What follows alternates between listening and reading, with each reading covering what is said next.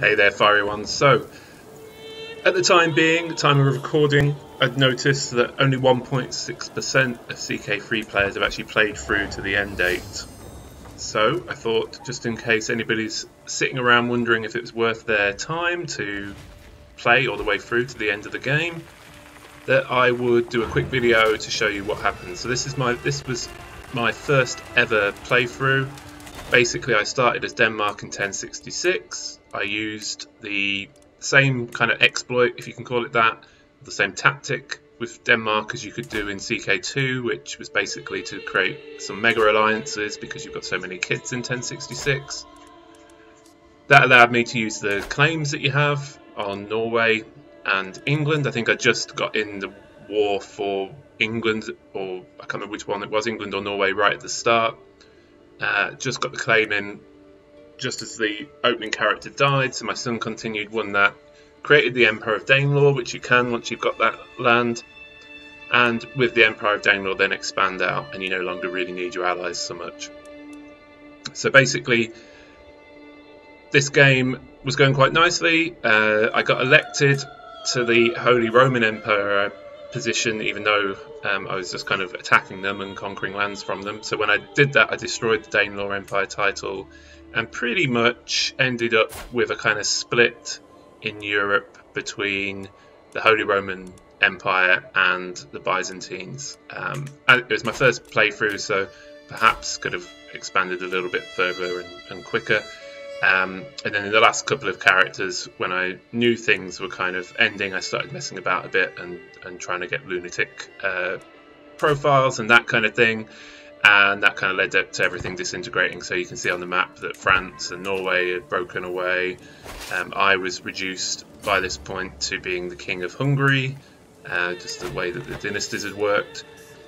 But I recorded the end of the game because I knew the end date was coming up, because I thought actually it seems, according to Steam, that not many people have played through to the end.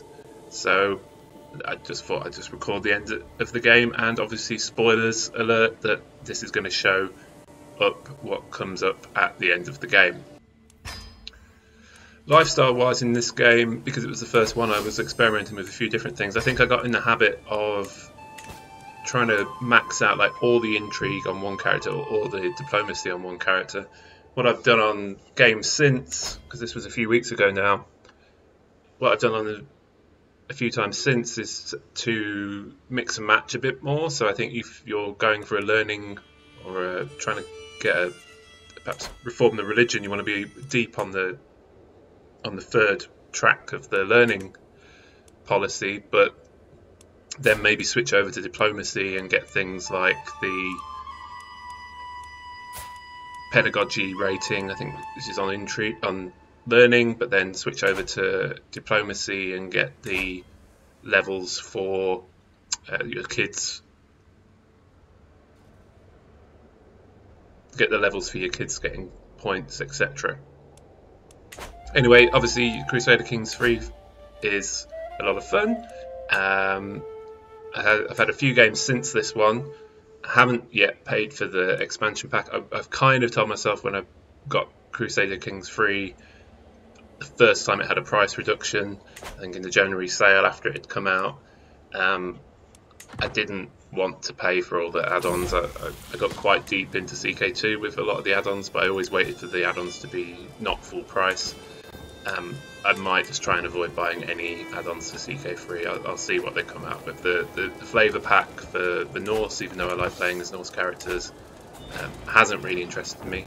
I don't think I've actually had a Norse game yet. In terms of other achievements, I've done the Portugal achievement and a few others. So this is the end. As you can see, it comes up with the end, just to tell you that, and just highlights what's happened to your dynasty. But in terms of is it worth playing through to the end of the game, well, really it's just the same kind of card that you get when one of your characters dies. Obviously you can look back through your family tree, the same as you can at any point in the game, but overall relatively limited in terms of what you get as an end game. It'd be nice, I always thought with CK2 it would be awesome if there was some kind of post-game map tracking like you had in Civilization or in some of the Civilization games, or maybe the ledger that was in CK2, if you sort of got access to the ledger in CK3 at the end of the game and you see some graphs of progress or when you've built up particular things. I mean, it's quite nice. You can see obviously where the dynasty sort of changes and things through your current titles. So that obviously Hungary wasn't Danish at one point, and I managed to do that. And then there's the different details of the different characters. It's quite interesting in this game that actually one of the characters I didn't particularly like was the one that really conquered the most land. He didn't have the best traits, but this happened to be the kind of period where the Empire was at the right stage. I think, generally speaking, across this game and some of the ones that I've played with Irish counts and Iberia, and I think that's about all the ones I've done really. Oh, also the Arpads crossing the Carpathians achievement as well. I think the sort of killer point really is when you get to about 10,000 men. That's the kind of point when you can really start branching out and conquering people. My current game that I'm playing is with the Roman Empire, and I'm up to about 50,000 men. Pretty much got all of Western Europe and North Africa sewed up. There's a few bits in Francia, East Francia, and modern day Morocco that I don't have, but all in all, it's pretty much done. So all the way back there to King's Fen, you can see, as you can click on them to access what the state of play was for them. That's always a little bit tricky, I think, with the way that it works, because there's things that happen to them during their lifetime that are not there when they're dead. Obviously, you can't quite remember exactly some of the characteristics or stats that they had that made them useful characters. So I say, if you're looking for a good start game for Crusader Kings, I'd definitely say Denmark in 1066 is a strong one. It's probably not one of the obvious ones. You probably maybe go for England or William the Conqueror in 1066, but actually, as in CK2, I think in CK3, Denmark, because of the amount of alliances you can get with your children in that opening character, it's quite easy to expand quickly. As I say, my son was the one that could become Emperor of the Danelaw, and then we've carried on through pretty aggressive play most of the time.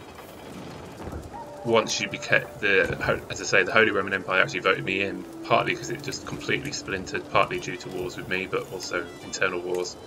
That splintering meant that the tech skill or the character skill to increase your opportunity for vassalizations is really powerful. It's a really good one in that kind of situation, because a lot of people will happily just come over and be peaceful vassals, and you can expand very quickly that way.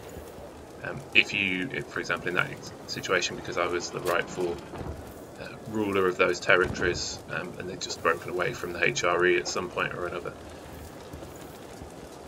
So yeah, so nothing too great if if you've maybe got a big empire in the 1300s and you're wondering whether it's worth sort of the slog to get to the end of the game. The answer to that question is probably not so much.